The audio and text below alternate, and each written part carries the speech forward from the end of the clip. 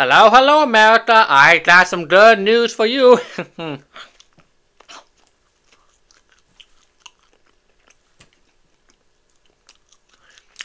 So, remember, Bowman, Mr. Bowman, I think his name is Jamel Bowman. Well,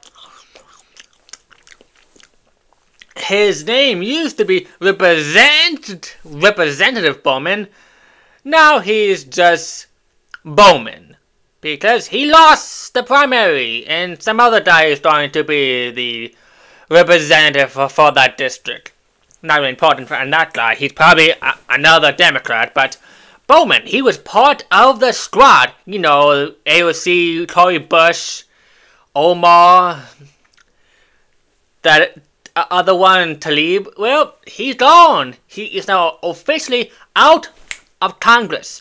And some of you might be thinking, why? What did he do? Well, first off, the fire alarm thing. I mean, small little lever that says pull in case of fire. Not really the brightest bulb in the shed, now is he? No. And of course, on his little rally in the Bronx with Horseface AOC, he was swearing, he was yelling, he was ranting, yelling, he was swearing, he was stomping his feet on the ground like a spoiled little brat.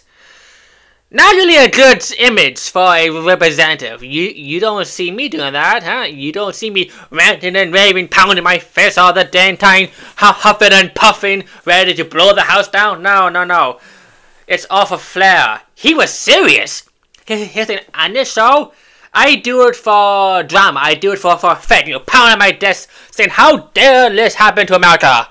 He did it just for re-election. That is not what a representative is supposed to do, okay? I do it because I'm not a representative. I'm a private citizen. I'm free to do that. But when you are representing a district, you are supposed to be responsible, reasonable, and respectable. He was none of that. So now, well, if you see a guy with a yellow shirt and with a pouty face at the unemployment office in New York City, you know who it is.